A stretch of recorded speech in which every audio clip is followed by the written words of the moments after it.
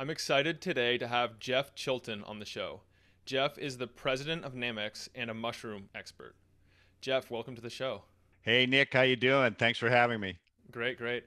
So Jeff, let's start off with something easy that I ask all guests on the Mind Body Peak Performance show. What are the non negotiable things that you've done for your health and performance today? Well, number one would be I always have coffee in the morning. That is absolutely non-negotiable. And the beauty of that, Nick, is that I'm constantly reading new studies that come out that talk about the tremendous benefits of coffee. And the last one, which I really love, said the you get the most benefits by drinking at least 3 cups. And I'm like, well, I drink at least 3 cups in the morning for sure. I don't drink it in the afternoon or anything. In the afternoon, I have tea, green tea. But no, coffee for me is absolutely non-negotiable. Me too. And I recently switched to a late afternoon matcha, which I've been really enjoying. Oh, cool. Yeah, matcha's great. Yeah. I like green tea with I just have leaves and so I throw them in and then my glass of water is like I've got these leaves floating around at the bottom, but it's like I like that. That's where you get the whole expression of somebody talking about reading the tea leaves, right? After you're finished, you throw them out and you read them, right? I'm surprised there's nothing to do with mushrooms on your non negotiable routines. No, well, I mean, yeah, you could say, don't ever try to keep me from eating mushrooms. That's pretty non-negotiable. I mean, they are a major part of my diet, and I eat them almost every day. I'll be eating mushrooms. I eat a lot of mushrooms as well, but I don't have the same experience and background with mushrooms. How did you get started?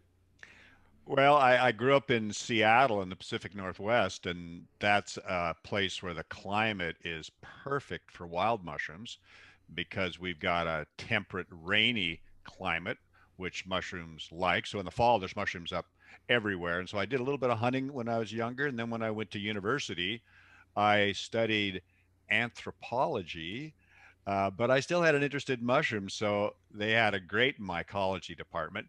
So I took some courses in mycology. I put the two together, which and studied the use of mushrooms in cultures worldwide for food, for medicine, and in shamanic curing rites. And that was really interesting as well. I mean, there was a lot of information in the 60s coming out about shamanism, and a lot of us were quite interested in that from a personal standpoint as well as studying. So before you got started, I guess during those foraging experiences, did the mushrooms call you, so to speak, and is that what interested you? Well, you know what? I think the real calling was when a friend of mine, when I was in high school, came back from Mexico and said, "Hey, he's down there at a university for summer school." And he said, "Hey, while I was there, I ate some magic mushrooms." And I just thought, "What? What magic mushrooms? That's pretty weird." And then, look, the those of us of my generation, we grew up in the 50s with Walt Disney, and geez, he had that wonderful show about Alice in Wonderland, right? Yeah. I mean, it's like if that's not giving something away, what isn't, huh? It's Yeah. like, oh, huh. He's got a mushroom that's smoking a hookah, and she's like, or a caterpillar that's smoking a hookah sitting on a mushroom. Yeah. Yeah, and And to little kids, it's not that obvious, but as you get older, you start to connect the dots and realize what that means. yeah, exactly. And that actually, that story with the book that it came from, yeah, he actually was eating mushrooms, no question about it. And then where would you go from there? Well, I basically when I graduated from university, I spent a year and a half in Mexico, which was quite a wonderful experience. Just kind of very low key, Mexico on $1 a day kind of thing. Wow. Uh, it was a great time for travel for those of us at that period of time, whether it was Mexico or Europe or wherever. And a lot of it too was going back into the mountains looking for mushrooms. And then when I got back from Mexico, what do I do for a job? And I thought, well, man, I'd really love to learn how to grow mushrooms. That'd be so cool. So I went to the only mushroom farm in Washington State, applied for a job, got a job, which I just like stoked. This is awesome. And then I was there for the next 10 years Wow. living with mushrooms. I mean, literally living with mushrooms and mushrooms on a mushroom farm is a big mushroom farm. 2 million pounds of agaricus mushrooms per year that was being grown there. And mushrooms do not sleep. They just carry on and go through their growth cycle. So you have to have people there, like an army of people, to harvest them. Every single mushroom Mm. that we've eaten has been picked by hand. Why is that? Well, basically, they have not been able to develop a harvesting machine because in a bed of mushrooms, you have these mushrooms coming up and they're in different stages of development. So let's say you went, okay, we'll just take a knife and go down there. Well, you might be harvesting some of Mm. them at the right stage of maturity, but you'd be cutting the heads off of others. So it's really all of the mushrooms today, with the exception of a few really advanced farms in Holland where they've kind of figured out but it's a very expensive machine that they've got in this expensive type of growing method. But otherwise, they're all harvested by hand, and that's a really major bottleneck Yeah. in the whole mushroom. And so basically, they're harvesting every day of the year. It does not stop. They're there. Christmas, New Year's, you name it. They're harvesting mushrooms. That's incredible. And I guess unlike like most plants, you don't just put a seed in the ground and there's not a predictable growth cycle. You can't say after X number of days we can come back here with machinery and chop everything down. Absolutely right, because what's happening is every crop is on a 90-day cycle. So let's just say every week you're putting in 8 different crops that'll go into different rooms, and then there will be 8 crops that are being thrown out uh, after they're finished. So you just got this continual cycle going on. So you never really get a chance to, like in a normal crop that you plant outside in a field, and maybe over the course of a lifetime, a farmer sees 50 to 60 different crops. Well, we're seeing 400 different crops in a year. Yeah. Yeah. And It's insane. for the listeners who are missing out on the visual experience, what is that machine behind you, Jeff? Over here, Yeah, I'm guessing it's mushroom related. yeah, actually, it's called a laminar flow hood. You ever heard of a laminar flow hood? No. It's really cool because when you're doing sterile culture work, one of the things, you've got petri plates and maybe you're using spores to grow mushrooms or you're taking a piece of tissue to grow a mushroom. Well, if you're doing it in a normal room, normal environment, the air around us, Nick, is just absolutely full of all sorts of spores and bacteria, you name it, dust particles. If it gets onto that plate, it will contaminate it. So in that unit there is a high efficiency, it's called a HEPA filter. And when I turn that on, it's blowing air down, and essentially I'm working in clean air. So I Mm. can do all of my culture work in these plates and not worry about any kind of contamination. I'm guessing the farms have something similar. Well, you know what? Those are utilized primarily when you're making mushroom spawn. And it's kind of like, how do we grow mushrooms? They don't have seeds. What do we do? Spores, So right? so what happens is we use live mycelium as our seed, but what we have to do is we have to put that mycelium on some kind of a carrier material because you just can't grow out mycelium and then dry it and mix it in. You have to put it on something that will then help you spread it. And so you'll put it, for example, on sterilized grain. You'll grow the mycelium on that, and then that one jar of grain will have, let's say, 3 or 4 thousand separate kernels. Each kernel is covered with some mycelium, and then you can mix that up into your substrate which is the medium that we're feeding to this mushroom organism. And so that's primarily used to make spawn and to, you know, the cool thing about mushrooms is that I can go out and get a wild mushroom. I can bring it back into my lab, and then I can take a piece of tissue from the inner part of that mushroom. I can put it on a petri plate. It will grow out. So it'll grow out into mycelium. And then I've got a clone of that mushroom just from the tissue. And just for your listeners, just so they know, I mean, this whole organism that we call a mushroom, it starts from spores. Mushrooms don't have seeds, so the spores go out, they land on the ground, they land in a piece of wood. When conditions are right, those spores will germinate into very fine thread-like filaments called hyphae. When multiple filaments fuse and come together, they'll form a network, and that network of these hyphae, these very fine filaments, we call mycelium. That's the actual vegetative body, and in a sense you can almost look at them to some degree like a root system or something, but they're in their food source, buried in it. We normally don't see mycelium because it's either underground or it's in a piece of wood. All we see is the mushroom when it comes up. And so when conditions are right, like in the fall in the Seattle area, up comes this mushroom, and we go like, where'd that come from? What's going on? It's not like an apple coming off, we can see the tree and we pull the apple down, right? No, it's like this mushroom comes up and we're like, where did you come from? What's going on, right?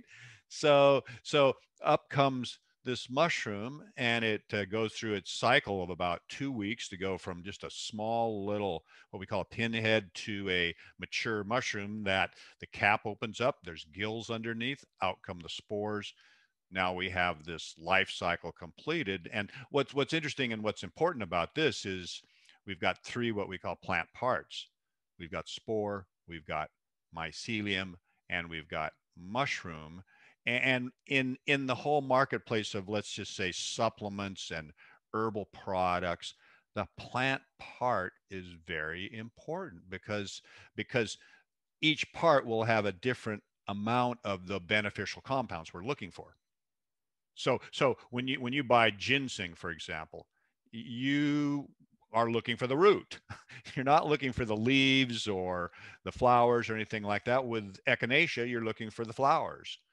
With ginkgo, actually ginkgo, it's the leaf.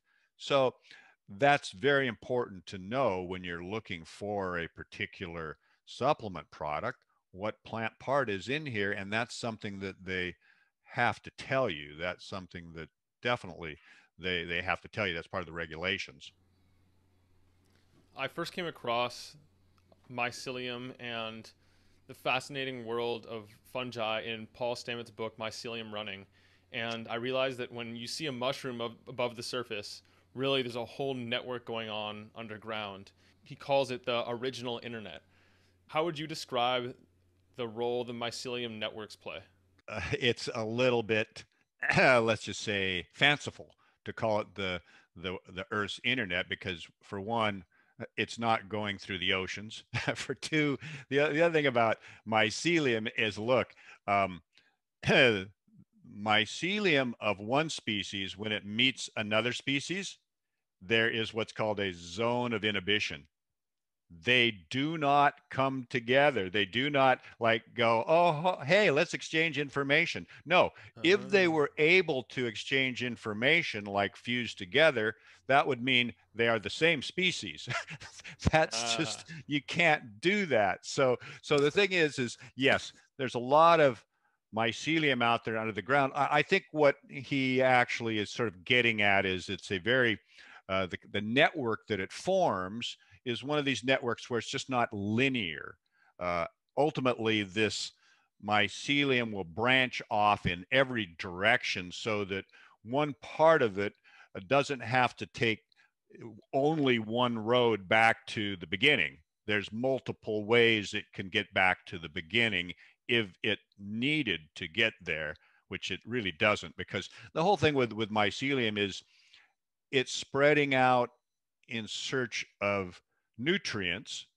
And each species, the mycelium of each species has a different set of enzymes, because some species decompose wood, some species decompose certain leaves, others are in soil. So every species has a different set of enzymes. And if a certain species is put into the ground and it's a wood decomposer, it is not going to grow. So, so it can, let's say the log laying out there on the ground, and it's just consumed this log, and then it's like, okay, where do I go to next? Oops, I'm afraid I can't get into that soil because I can't attack the nutrients in there. So it's kind of like locked into that wood, and then basically it will die and become food for something else, and the mycelium will becomes food for other things as well. And I like to look at it as there's a ecosystem out there that is decomposing all of the organic matter that comes down every year. And we're talking about bacteria, we're talking about this mycelium, and the mycelium could be of a division of fungi that actually produces a mushroom. And there are other types of fungi that it's the mycelium only. They never produce any type of structure like a mushroom. and Oh. and what we do is we call those molds. So when you see a Um. green mold, you're never going to see a mushroom coming up off of that mold. What you will see is, you pull out your bread, and one day maybe it's like, okay, you see a little white whatever growing on it, whatever, and you then a couple days later you pull it out, and all of a sudden it's like green.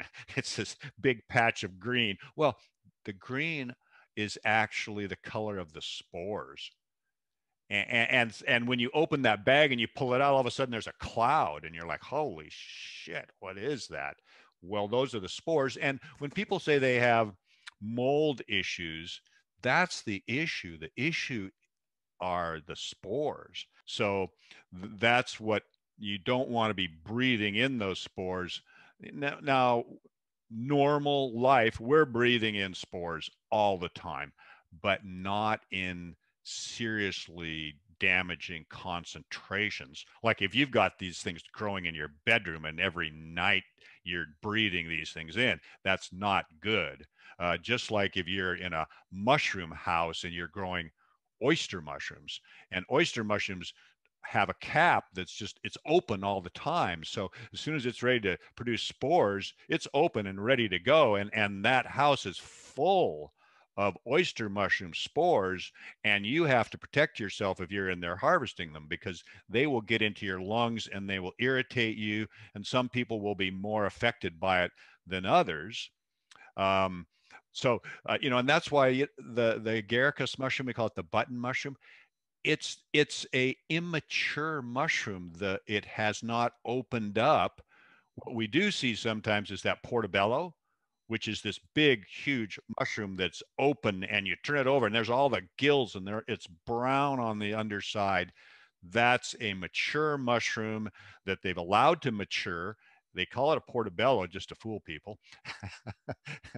It's actually an agaricus. It's the same as the Ah. button mushroom. It's just mature. Oh, interesting. Yeah, yeah. So the portobello, the other one that they sell is called the cremini, Yep. and the cremini is just a variety that's brown instead of white. So they're all three the same species of mushroom. Wow. But it's it's just like really good marketing. Yeah. The mold isn't necessarily dangerous if it's in a high concentration. I thought it depends if there's certain like active ingredients or toxins in the concentration that you inhale. Well, no, where we see toxins generally are, there are certain molds that, for example, will get in and they'll live in grains, and they're in there long enough that they start to produce toxins as secondary metabolites. Mm. But when you're just breathing in spores, now there are definitely examples of where maybe spores get into somebody's lungs and maybe they germinate in there and maybe there'll be toxins. But generally, if you're breathing them in, your body can take care of that and deal with it because we're dealing with it all the time. We don't see it, but the air we breathe is actually a soup. There's, I mean, it's just like if you're in the springtime and you're in a place where there's trees that have a lot of pollen and you can see at times the cloud of pollen that's coming off those trees, and that's why people have hay fever. They're breathing in this, so some people are much more sensitive to that than others, just like some people have allergic reactions to certain foods and others do not. Yeah. So if I pull something moldy out of the fridge, say a moldy piece of fruit, I don't need to hold my breath and worry about inhaling some of the spores. Well, you know what? Not really. I mean, you can take it, lift it out, and put it in your compost or wherever. It's not like the attack of the killer spores. It's it's again, you pretty much, it's like we've all been exposed to bread molds, right?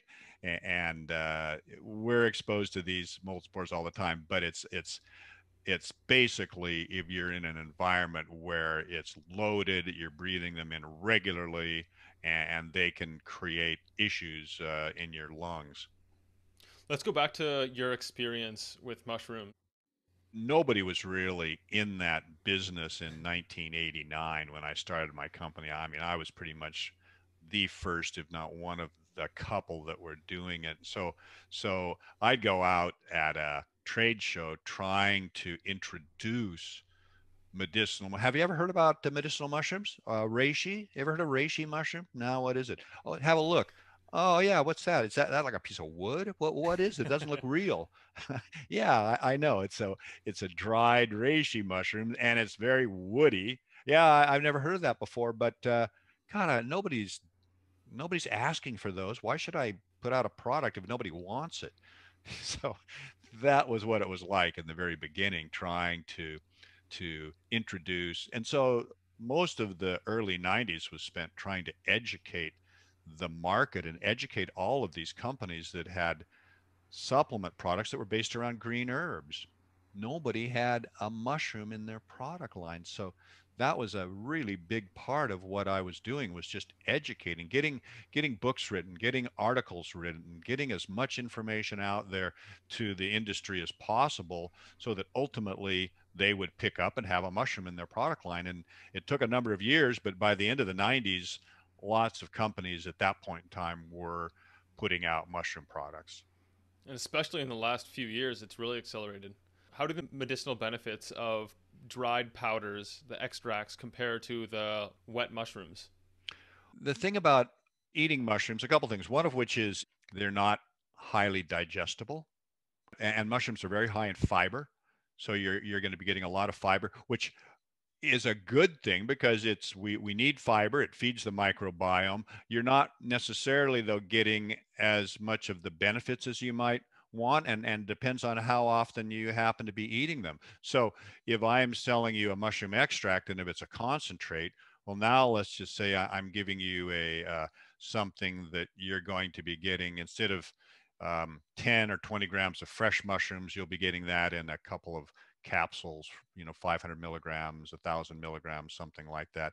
You know, I encourage people before they even supplement, I encourage them to put mushrooms into their diet because I really think mushrooms are the forgotten food. I call it the missing dietary link, and really a forgotten food. So I always say, first thing you do, eat mushrooms. And have you ever had the shiitake mushrooms? Yeah, Man, wonderful.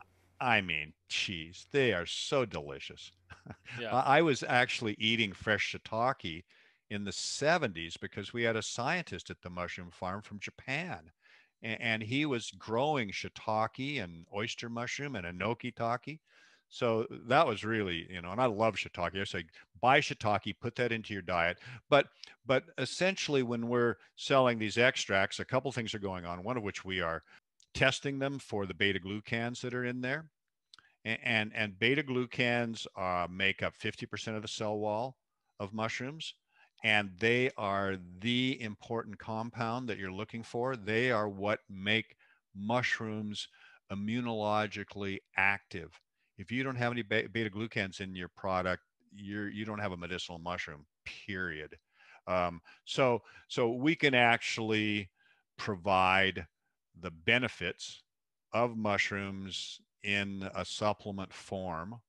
And look, when you think about the herbal market and stuff, well, there's lots of herbs out there that we could be consuming sort of as foods. And my whole philosophy is food is medicine. I mean that's what we're looking for. We want something that when we're eating it that's going to nourish us in not just nutrients but also medicinally. So that's why I think mushrooms are such a wonderful food, because they give us both. So, but with the supplements, we can basically process them to make them a little more bioavailable, and then you don't necessarily have to take as much. And maybe it's for you when you're traveling or something. It's convenient too to have that bottle of capsules, or that extract powder, something like that. I do exactly that. I added some lion's mane to my morning coffee, and when I'm traveling, I bring the Real Mushrooms Five Defenders product, which has a bunch of different ones. Five Defenders is a great product. Yeah, that's really good. And it's interesting because there are companies out there that will have like seven mushroom combo, 10 mushroom combo. 25. Yeah, the most I've seen has been 24.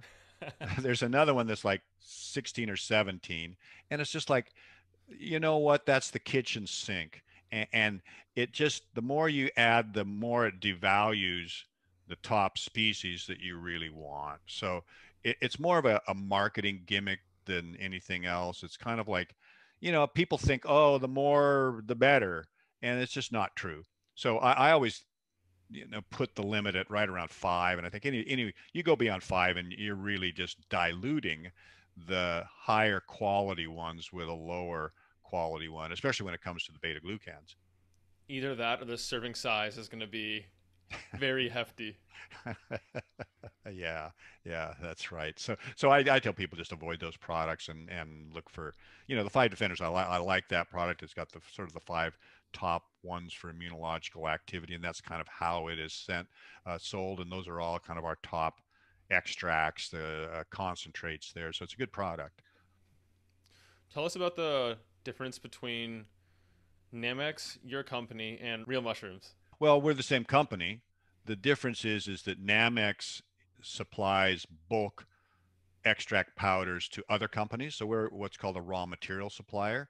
And then Real Mushrooms is a retail division of Nammex, and Real Mushrooms sells the products retail through online sources, or the own our website, Amazon, places like that. And what happened, because we just started that up about 6 years ago, was that for many years I had people calling me and saying, hey, I've got this disease or that disease, and can you help me? I've heard medicinal mushrooms are really good for my immune system, and what can you do? And I'm like, well, I'll give you the name of one of my customers or something. But it was kind of like, well, okay, yeah. So I never really wanted to do that until my son got involved in the company, and he was like, hey, I'd really like to develop a retail line. And I went, great, let's do it.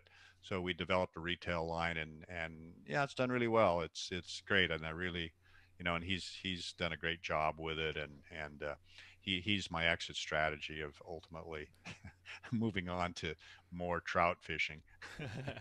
It comes full circle. When I was researching a type of mushroom called cordyceps, I Yep. was looking at the different suppliers of it and how to vet and find high quality suppliers. And all sources pointed back to Namex being the most the best price to value ratio because wild cordyceps is outrageously expensive. Yep. Yep. Yep. Well, and not only that, look, the other thing too is in the market, there's a lot of products out there that the mycelium that's grown on sterilized grain, and we talked about that earlier as the seed that is used for growing mushrooms, but there are companies in the US that will grow that out and then they will just dry it, grind it to a powder, grain and all, and sell it as mushroom. And that's the thing that you really have to look out for, because if you see one of these products, if it says mycelium and then you look in the other ingredients and it says rice or oats or something like that, well, you're mostly getting rice or oats, unfortunately. And rice and oats are starch. Mushrooms don't have starch. That's really cool. This is one of those little interesting facts. Mushrooms have glycogen as a storage carbohydrate, like humans, and they breathe like humans. Hmm. They're basically taking in oxygen, giving off carbon dioxide. So they Wow. share some certain attributes with us, and they have their own kingdom that's sitting right between plants and animals, and there they are, fungi. And it's these, and look, let's face it, they are a very interesting, very different.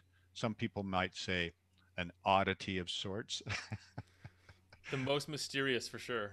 Yeah, but they're really kind of cool when you think about it, and they come in all sorts of different forms too, not just the classic form. They're like some that grow right off the side of trees as a what we call a conch or a shelf or bracket fungus, things like that. So and colors. I mean, there are actually people that make dyes from mushrooms. Oh. Hmm. Yeah, yeah, because some mushrooms have these pigments in them, and so they'll make dyes from those. Wow. How do you go about evaluating mushroom products? Say I want to go out and buy a new one and I want to do my research beforehand, make sure I'm getting good value.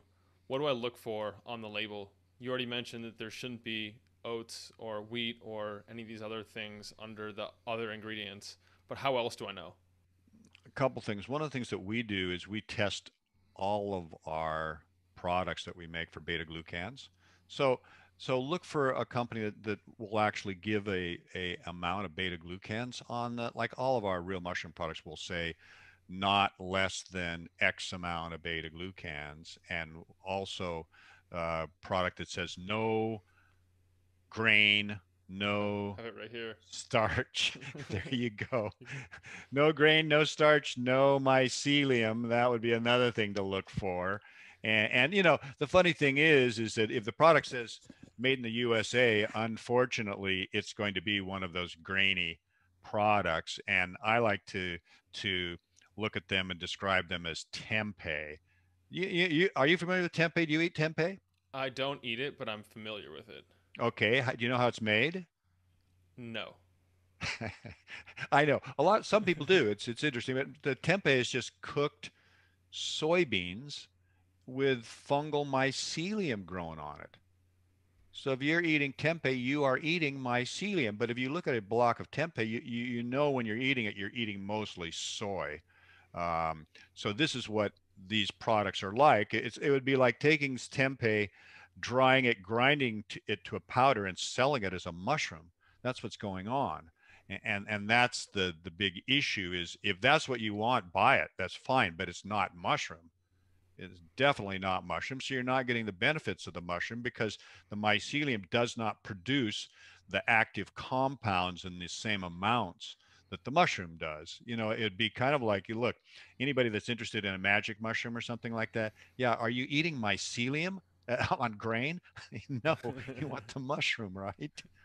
So if that's the way things are done in the US, where do you source your mushrooms? Look, because I'm a mushroom grower by trade and because I know the economics of it, that's the real issue is that you cannot grow mushrooms in the US and then sell them in the supplement space. It's just too expensive. If you can sell a mushroom, let's say a pound of mushrooms for $5, but when you dry that out, supplements are dried powders. You dry that out, now you have to get $50 for the same pound of mushrooms. So the economics Hmm. don't work. I realized this after um, I went to China and I went, there's no way I could grow these mushrooms and do it economically. So I got together with, all through the 90s, I met all sorts of people over there, farmers and processors, and went to a lot of conferences. And I made a lot of really great connections. And so I contracted for mushrooms to be grown over there. And then in 1997, I took OCIA, the largest organic certifier in the United States, over with me. And we had the first organic certification workshop for Oh. mushrooms in China in 1997. And the mushrooms are not certified by Chinese certifiers or anything like that. No, it's like European certifiers, right? So, and plus, where we grow these mushrooms, it's really interesting, man. When we go out to the farms, it's like almost the end of the road back in the mountains. It's really interesting where they're grown, where these mushroom houses, and we grow them all very naturally. We don't grow them indoors in warehouses or anything like that. We grow them in shade houses where we've got fresh air coming in, and we've got uh, light. It's a very natural method of growing. The mushrooms are actually grown according to the season. So reishi loves hot temperatures. It's growing during the summertime, and when it's harvested, right, early September, I mean, during the time it's growing, it's like 80 degrees or 85. It is hot and humid. Reishi loves that. Um, but when it comes to shiitake or maitake, no, they like maybe 60 degrees, 65 degrees. So they are grown in the fall and harvested in November. Huh. Lion's mane likes it even cooler. So lion's mane isn't harvested until the first week or last week in November, first week in December. So it's really the thing I love about it is such a natural process that we're That's using amazing. to grow the mushrooms. We're not in these big warehouses where we've got air conditioning and heating, and we've got fresh air being pumped in and humidifiers and all the rest. Nothing like that at all. It's in very natural conditions, and we grow everything for the most part on sawdust or wood of some sort. Medicinal mushrooms, it's really kind of cool. Nick, medicinal mushrooms are growing on wood for the most part. Huh. Yeah, wood. It's like, okay, interesting. So you need that wood to have the precursors to make those medicinal compounds that are in those mushrooms. So we're growing them on natural materials. It's a wonderful cycle because mushrooms are nature's recyclers. And so in terms of a sustainable crop, mushrooms are basically taking all of those agricultural waste products out there and converting them into high quality food or supplements. And then when you're finished, they've broken down that sawdust or the wood log, and now it can be either put in the fields as a fertilizer, as a soil amendment. And sometimes what they do if it's growing on wood logs is they dry out what's left of that log, and they use it to fire up the dryers that they're using to dry the mushrooms. What an elegant system. Oh God, I love it. It's just are you familiar at all with permaculture? Yeah. It's in a way that's kind of how it's being done. It's kind of permaculture. In fact, sometimes I've seen shiitakes put in place ready to grow because they've gone through their incubation period in a rice paddy after they've harvested the rice, and the rice harvest is over. They'll put a shade house up and they'll put the shiitake on that same piece of ground. It's just like, wow. So cool. Yeah, it really is. And part of it, it's almost like working with people that have got thousands of years of working with the land, and they are just as close to the land as anybody can be. They've been living there for generation after generation, working the land. It's pretty fascinating and so interesting how it's all being done. Are mushrooms bioaccumulators, meaning that they soak up like heavy metals and other contaminants around Well, them? well, some of them are more than others, and so that's why a lot of times you'll hear people say, "Look, don't eat mushrooms that are growing on the side of the highway, unless they're magic mushrooms." Because then it's like, okay, one and out or whatever.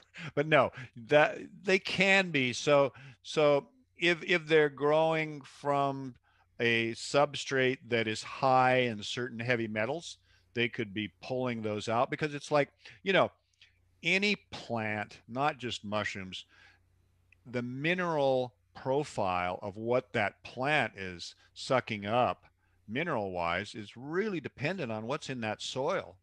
So it's really hard at times to talk about certain plants and say, okay, there's always here's the profile you'll always find.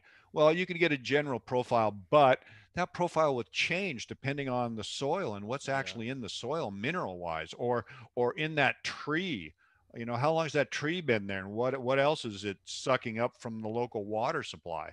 So those are all things that will affect a mushroom and most plants as well.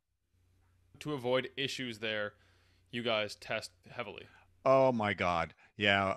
Before anything leaves our Chinese processors that are making the extracts for us, our production partners, before it leaves, they're testing for pesticides, herbicides, heavy metals, uh, microbiological testing as well, you know, for bacteria, for molds, for E. coli, coliforms. They have to do a complete panel, and then once we get the extract and bring it in over here, then we do all of the testing again. So everything is tested twice before we actually release it for sale. So the testing is pretty stringent. And then, you know, after that, that's when we test for beta glucans. We test for ergosterol, which is the fungal sterol. Ever heard of ergosterol? I have. You know what's cool about ergosterol is that is a precursor to vitamin D2. Mushrooms don't have a lot of vitamin D in them. They don't. But they've got ergosterol, and if you expose those mushrooms to UV light, that ergosterol will change into vitamin D2. Just like our cholesterol, when we're out there exposing ourselves to UV and sunlight, that's what's happening, and that's how we produce our vitamin D. Same basic principle. When you expose mushrooms, like especially if you slice them up, then expose them, so you've got a lot of surface area. Expose them for 30 minutes in sunlight. That will ultimately raise up that vitamin D level. You might raise those mushrooms up to 100 IUs or something like that. You can do that with any mushrooms? Yep. It's a cool little hack. Oh man, yeah, it's really cool. It is very cool, and that's something that we're working on too, where we're going to be able to expose some of our mushroom extract powders to UV light and be able to ultimately, you know, we have a vitamin D2 product right now in the Real Mushrooms line, and it's simply mushroom powder. And what's really interesting is you know, certainly for people who are vegans that don't want to consume an animal product, vitamin D3 does come from lanolin, which comes from sheep's wool, so it's a animal product, and the processing of that, man alive, you see the processing of that, it's like, my God, a lot of chemicals going into to basically refining it. But think about it, this is vitamin D that's just a mushroom powder. I mean, it's like, how simple is that? Yeah. It's so cool. I just love the whole concept. And that's D3? D2, Oh, D2. D2, and you know, there's some controversy out there that says, oh, D2 is not as good as D3, but there's some pretty solid research that says no, it's the same in terms of being able to utilize D2, and if you're taking it regularly, you're going to get the same benefits as with D3. Hmm. We were talking offline about another little cool test people can do at home to determine if the mushrooms they have are what they say on the front label. Can you walk us through the iodine test? Oh yeah, what a wonderful test. You know, be sure and get your kids, if you have them, to do this as their next science project. Basically, what happens is iodine will react with starch and turn colors. So what you do is you take a quarter cup of water and you dump a bunch of whatever product you happen to have. Let's say you've got product and it's capsules. You dump out about 6 capsules. You mix it into that quarter cup of water. You get let it get wet and mix up really good, and then you put in 10 drops of iodine.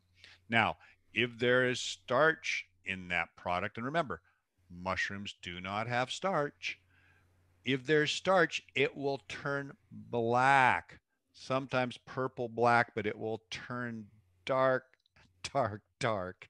That is an immediate indication that your product has got starch, and that's a great way to unmask these products that are claiming to be mushroom and claiming that, oh, the mycelium is consuming all that grain and there's no residues of it. Yeah, right. Well, we'll do the starch test and find out.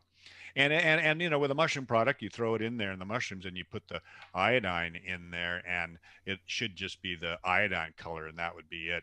And the only time when it's difficult is if the actual mushroom extract that you're putting in is already dark.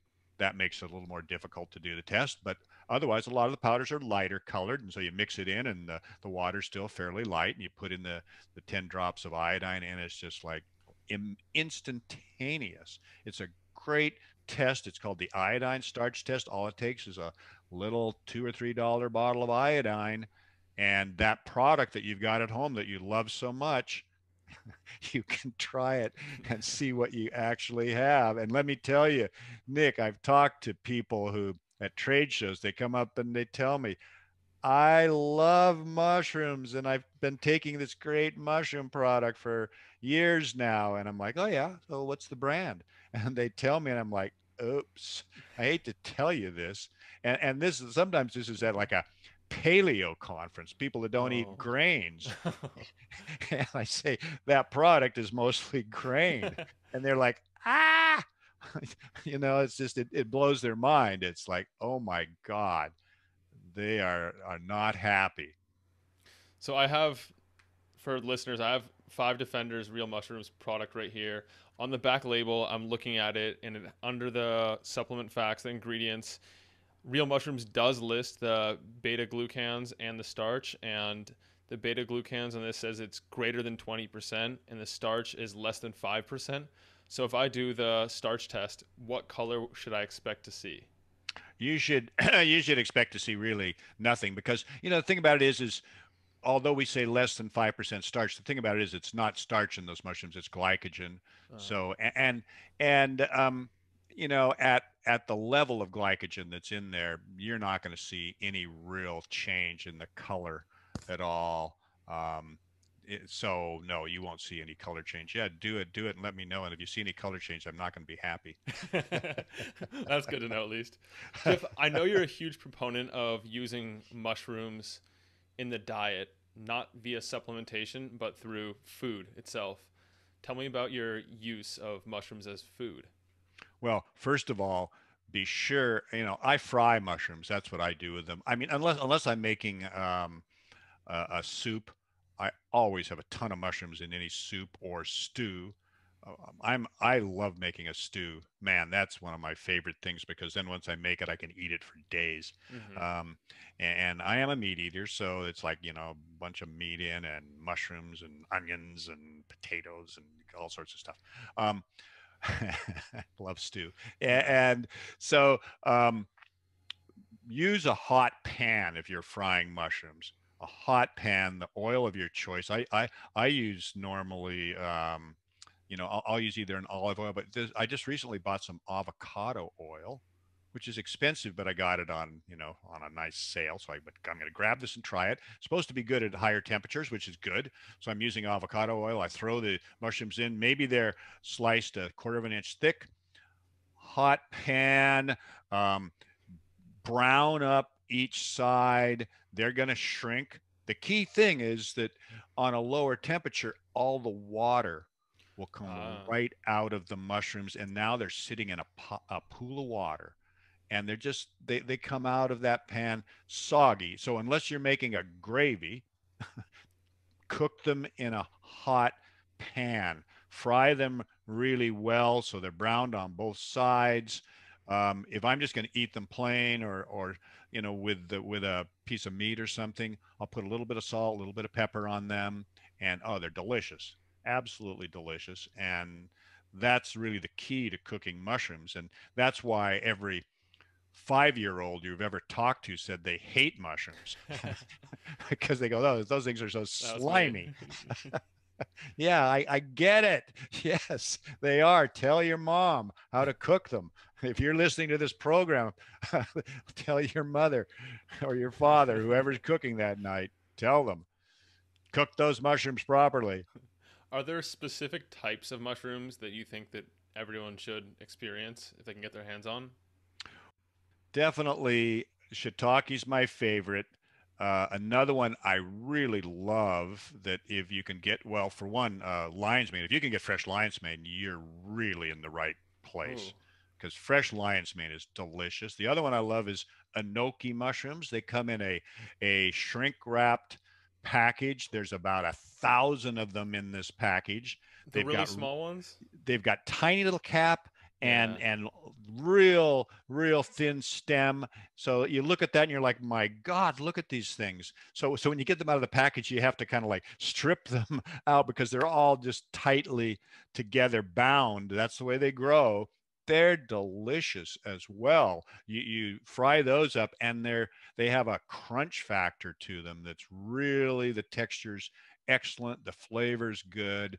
So those are kind of my shiitake, lion's mane, enoki mushroom. Those are my favorite ones. Really, I still eat a lot of agaricus because in my marketplace, I can only get about 3 mushrooms. I can get button mushroom, I can get shiitake, and I can get the enoki at one of the markets here. But I'm in a small town, so I don't get the whole. If you're in a city, you've got a much better selection of mushrooms.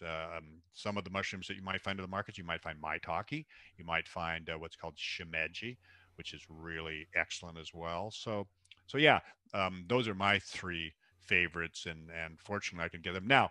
If you're looking for mushrooms too, like if you see shiitake there, and you're looking at those shiitake, and they look a little bit ragged, or maybe you turn over and look at the gills underneath, and the gills are starting to go kind of dark, and maybe they've got dark spots in them or something. Don't buy them because that is a bacteria that's on them. I was, in fact, in my market, one of my local markets a week ago, and they had some enoki there, which is one of the great things about that market. But they had a big box of shiitake there, and I looked at the shiitake and I went, these shiitake should be in the dumpster. They were horrible. I mean, so in such terrible condition. I went to the produce guy there. I said, "Hey, um, your shiitake are sad and need to be. They shouldn't be on out here being sold. They're terrible." And he went, "Oh, okay. Let me take a look." A lot of produce managers He doesn't don't know. have a clue Yeah. when it comes to mushrooms. And this guy probably never eaten a shiitake in his life. He's just like dumping them out there, and they're, okay, the day's over. I'm going to put them back in the cooler and bring them out the next day, and I'll paw through them, fluff them up a little bit or something. It's like, yeah, they literally were dumpster material. Well, glad that you spotted it because most people probably wouldn't know the difference. Yeah, I think I don't even know if anybody would buy those things looking like Ah. that because they just looked terrible too. It just was a absolute dog's breakfast. Are there any particular mushrooms or active ingredients in the mushrooms that you're interested in now and researching? Well, one of them is a compound called ergothioneine. Ergothioneine, everybody. Think about that. Look it up. It's a amino acid that they have found in various parts of our body, especially in places where we have a lot of oxidative stress. So they're considered at this point in time to be some kind of an antioxidant, but we don't manufacture it. It can only come from external sources, and the one of the best sources of ergothioneine is mushroom. So we test all of our products for ergothioneine so that we can know what levels we should be seeing. And we also think it's something down the line that more people are going to be interested in, and we will guarantee for ergothioneine. Um, so it looks like it's a major antioxidant, and mushrooms are one source of it. And it is such an interesting compound that some researchers are actually saying that it might be a new vitamin. Wow. I know. I mean, it's kind of interesting, isn't it? You just to think about that. Wow, a new vitamin. How do they do that anyway? It's like a vitamin. Wow, they didn't even know this was a vitamin out there. Now it's like, wow, it's a vitamin. So anyway, ergothioneine is something that people are going to hear more about. And the other thing about mushrooms that they've done out in Asia, they've done very, very large studies with tens of thousands of people, asking them about their diet, and what they found is that people with who say, yeah, they're eating a lot of mushrooms in their diet, they tend to live longer than people that don't. So again, look, it's the missing link. It's the forgotten food. Get it into your diet. You're going to live longer and be healthier too. I mean, that's the other side of it. You're eating a food that also has these medicinal properties to it. So it's just a fabulous food and a great supplement.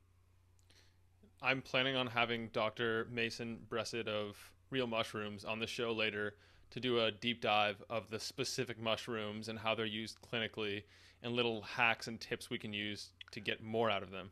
Awesome. Yeah, Mason is a very great student of the mushroom, and he can definitely do that for you. That's definitely a more specialized area to get into because it's like those research papers. You can start to get into deep water pretty quickly. Yeah. Well, Jeff, where can listeners that are interested in following your work connect with you? Well, come to Nammex.com, Nammex.com, and go to the menu where it says educational or news. We got a lot of great information there, including slideshows. I've got a 30-minute slideshow on how we grow our mushrooms. So that's something that's really interesting, and other uh, educational materials. So come to Nammex, and then we've also got a lot of great information, educational information on realmushrooms.com. So go there as well and just learn more about mushrooms and what's going on in this fabulous world of fungi. And like he said earlier, Nammex is the B2B line. So if you're a company that wants to use mushrooms in your products, reach out to Jeff at Nammex. And on the other end, if you're a consumer like me and want to pick up these products and try them yourself, you can do that at realmushrooms.com. And they've generously worked out an exclusive coupon code of Urban, and you can use that and save 10% Is that all? for now. Actually, yeah, you can do that on the second time because I think the first time you buy on Real Mushrooms, they give you 25% off anyway. Wow. Yeah, Mason didn't reveal that to you, huh? Yeah. The first time I ordered on Real Mushrooms was a long time ago, so I forget that little detail. Yeah. Or maybe it was after Uh, that or something. I don't know, but yeah, that is what's going on. The first purchase, they give you 25% off. Jeff, we've been going for a while now. I have a couple more questions for you as we wind down, and this next one is one of my favorites. So let's dive in. Okay. Imagine that all knowledge is lost on Earth. You get to save the three most meaningful books, podcasts, interviews, lectures, you name it, educational material of any kind. What would you choose and why? Yeah, I would say book wise, the first thing, well, I mean, most of these are books that I'm going to mention because, look, we're not going to have of computers or videos or stuff like that at that point in time, so we can't play those. But books, maybe we still can use because we don't need machinery. But Permaculture 1 and 2 by Bill Mollison. Those were the original permaculture books. And, I mean, that's what you need to survive ultimately if you want to develop your surroundings into a food producing piece of land. And thing with permaculture is they integrate animals into it and all. So it's a fabulous way to produce food in a sustainable manner. So Permaculture 1 and 2 by Bill Mollison. Um, the other, which I think would be really worth having, is a human physiology Mm. textbook, which for me is so important. And man, if you want to take a deep dive, my God, I took a course in human physiology in college, and it was just like, oh, there is so much to know. I mean, there's levels there that are unreal. So human physiology, and the final one, which it's like, okay, what's the third one here? And I just thought, I love language. Language for me is so cool, and one of the great linguists out there, in my opinion, in terms of the way he wrote, was Shakespeare. Mm. And how many of us read Shakespeare? Well, I don't, but whenever I do, it's like, oh man, the way this guy writes, I'm just like, it's poetry in a way. And you might see it in plays when they do plays, and it's really fascinating. So that's my third choice here is the complete works, not just one, the complete works. All of them. I'm wondering about your choice to save the human physiology textbook, though, because if we're still discovering new vitamins, it might be incomplete. Yeah. True, true. Yeah, that's absolutely right. But I guess my thought on that too was like, okay, look, what if I get injured? Okay, now I better go to the book and see what's going on here. Maybe that can help me figure this out. Survival manual. Yeah, yeah, in a sense it is. I was thinking, okay, is there a medical textbook out there? Maybe my first aid book. Okay, on to the rapid fire round. What's the best or worst advice you've ever received? Well, I really think the best advice is don't worry, be happy. And the other one that I highly recommend is question authority. Don't believe all the experts. Yeah, and I'd even venture off and be a little more broad than that, and just say question beliefs in general. Yeah, yeah, yeah. I mean, it's so important to be able to make up your own mind and not just listen to someone else and go, "Okay, yeah, I accept that," because that's what we call being in a cult. Good point. What's the number one thing that you believe that virtually nobody else does? Well, I should say that there are a few other people out there that believe this, but that basically most major religions in the world were originally based on the use of mushrooms. Wow. And if you look, there's an awful lot of information out there if you look for it that will demonstrate that, and that's really fascinating. And one of the things in my anthropology career back in the university, that's one of the things that I was really digging into because I was really interested, fascinated by religion and having grown up in Christianity and all that. So I was looking at all the different religions and well, where did it all start and what it sparked this religious idea and all the rest. And well, you can have these really interesting experiences that go, wow, there's something bigger and out there. And so anyway, that's that most of the major religions were actually based around the use of mushrooms. Well, you've managed to bring us full circle, tying it back into mushrooms. Hey, yeah. Well, Jeff, it's been a pleasure having you on the show. How would you like to conclude our journey together tonight? Well, I guess the way I like to conclude it is just basically say to those people out there who are not eating mushrooms, look, it's a really tasty food. You have to prepare it properly, but it's, I think, an important food. It's what's missing in most diets, and I think it's got lots of benefits. Start out with one in particular, like maybe the shiitake, get into it, try it. Don't eat too much the first time. That's a big no-no because there's always 5% of the people out there that are allergic to any food. So be careful, just eat a little bit, and try the flavor. If you like the flavor, then eat some more the next time. But yeah, that's what I always recommend is get mushrooms into your diet. Jeff, I've loved having you on the show, and thank you for all your time tonight. Hey, you are welcome, Nick. It's been my pleasure being here. I hope that this has been helpful for you. If you enjoyed it, subscribe and hit the thumbs up. I love knowing who's in the 1% committed to reaching their full potential. Comment 1% below so that I know who you are. For all the resources and links, meet me on my website at mindbodypeak.com. I appreciate you and look forward to connecting with you. As a reminder, the information depicted in this video is for information purposes only. Please